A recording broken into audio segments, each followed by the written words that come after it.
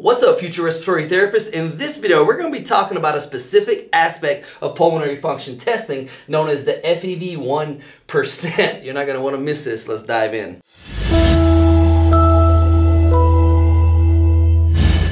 Alright, so as I stated in this video, we're talking all about the FEV1%. Before we start that, as always, do me a favor, head over to respiratorycoach.com where you can find the resources available there to assist you in passing those NBRC credentialing exams on the first attempt. I would appreciate it if you would do that.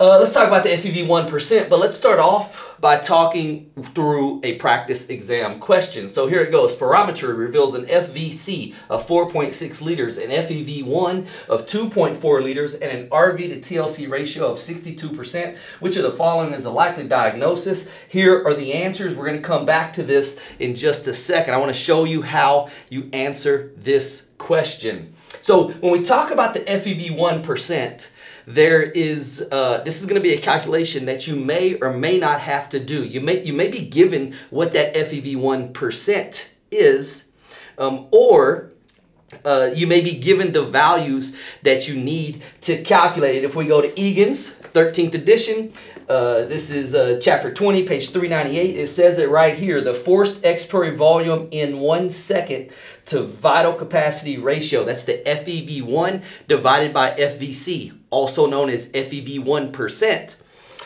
is how you calculate it. So those are the two numbers that we need. We need our FVC and we need our FEV1. Now, to make this make sense, it's important to understand, it's like, well, why do we need those numbers? And what we see here is if we do what Egan's tells us to do, if we take the FEV1 and divide it by the FVC, then like so many things we do in respiratory therapy, we end up with a ratio. And what that ratio is basically this. The FVC, or the vital capacity, is the total amount of volume that was exhaled during the spirometry test.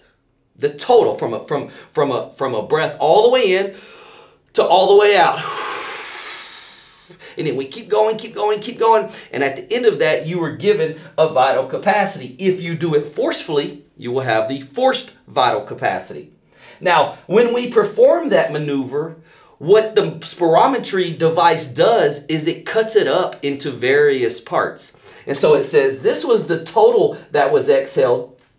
The FEV1 is the forced expiratory volume in 1 second. Now, think about that. FVC is total.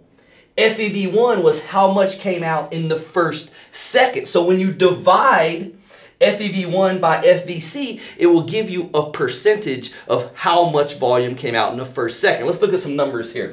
This patient here on the left, these are two different patients, okay? Patient here on the left, their vital capacity was 4 liters. Now their FEV1 was 3.5 liters. Now we're going to do the math, but doesn't it sound like most of the volume that they exhaled in totality came out in the first second? Do we need to really do math to know that we're going to find a number that's going to be very, very high here? And when I say high, I mean high in percentages wise. It's going to be 80, 90%, something like that. Let's see what it comes out to. So we're going to do this formula here, and what we're going to do here is we're going to do 3.5 divided by 4.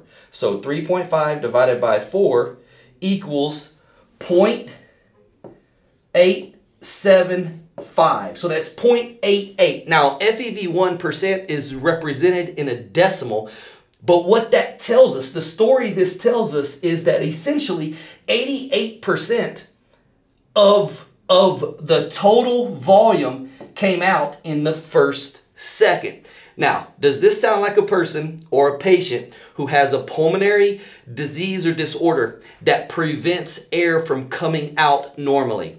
It doesn't, right? Because most of it came out very, very quickly within that first second. Now, when we look over here, we find something different. You see, we don't even need a calculator for this one, because this time we're going to do 2 divided by 4, and that's going to give us 0.5.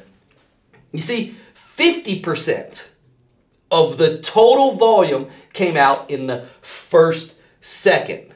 That's our FEV1. So our FEV1 percent is 0.5. And that's what it explains. Now, does this sound like a person who has a pulmonary disorder that prevents, delays, slows down? Does it sound like this person can get most of the volume that they exhaled? Can they get it out forcefully in the first second? And the answer here is no, they cannot. Now, the number you're looking for here is 0.7. Anything less than 0.7 is going to be classified as an obstructive lung disease. Those are our CBAVs, our cystic fibrosis, bronchiectasis, asthma, chronic bronchitis, and emphysema. They're all going to have FEV1 percents that fall below the normal threshold of 0.7. And so we see that this patient here is an obstructive patient, to where this patient is we don't know if it's restrictive or normal because we don't have the rest of the numbers to be able to calculate everything else. But what we do know is that this person currently, right now, does not have an obstructive process preventing airflow leaving their pulmonary units and their airways at a normal rate.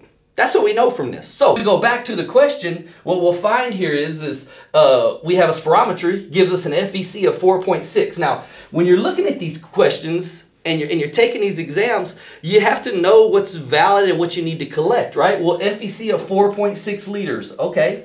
With an FEV1 of 2.4 liters and an RV to TLC ratio of 62%. Which of the following is the likely diagnosis? We need our FEV1 also. So now what we're going to do, FEV1 divided by FVC. And what we get when we do that is we get 2.4 divided by 4.6. That gives us our FEV1 percent equals 0.52. That is less than 0.7, and therefore this is indicative of an obstructive process. Now we go down the list and we find the obstructive disorder. Pulmonary embolism, that is a no. Pulmonary fibrosis, that is restrictive. Lung cancer is a no. And the answer to this question is likely emphysema. Now we can take this one step further, because if you're thinking to yourself, well, what about this number here? What did that tell us? Well, when we understand that this person has an obstructive disorder, that means they can't get all of their air out with ease. They are obstructed to expiratory flows. What it tells us is there is a very high chance that this person air traps. And what we mean by air trapping is that they take a volume in. When they exhale, because of the obstructive process, all of that air may not come out. So it stays in the lungs. It stays in the pulmonary units, and that's what we're referred to as air trapping. Now, as we air trap chronically, over time, this leads to chronic hyperinflation. And what we see here is another ratio, the RV to TLC. That means what's the total lung capacity? Now, how much of the residual volume makes up for the total lung capacity? And in this patient, we see it's 62%. RV typically should be somewhere around 20 to 25% of total lung capacity in the normal or healthy human lungs. Okay, and so we see that 62% of their entire total lung capacity, if we were to draw it like this, is up here. This is residual volume. And it's taken up more than 60%, 62%. That is the result of chronic hyperinflation due to air trapping, a byproduct of their obstructive lung disease. That means they can't get all the air out. And that's why this answer is even more so emphysema. And that is the FEV1 percent. You're going to have to know it. I tell people all the time, I was like, look, I know pulmonary function testing is difficult. And it's not the easiest thing in the world to grasp, but that's because it's not fun to learn. And so what we do is we have to make it make sense. Just think about the disease process and what might happen. And when we understand what true obstructive lung disease does and is, then we see its obstruction to expiratory flow.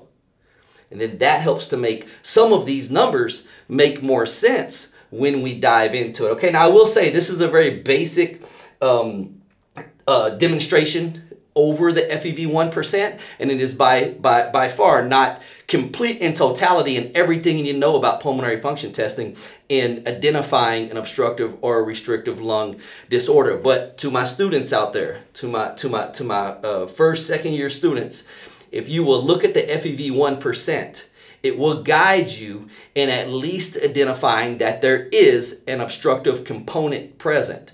And that'll help lead you to the correct answer. So I hope it helped. I'm Respiratory Coach. Stay here with me on YouTube. Also follow me on the socials, Instagram and TikTok at Respiratory Coach, LinkedIn at Joe Lewis. And then don't forget about the website, respiratorycoach.com, where you can find all your resources to help you pass your TMC and CSE exams on the first attempt. And remember, at the end of the day, average is easy.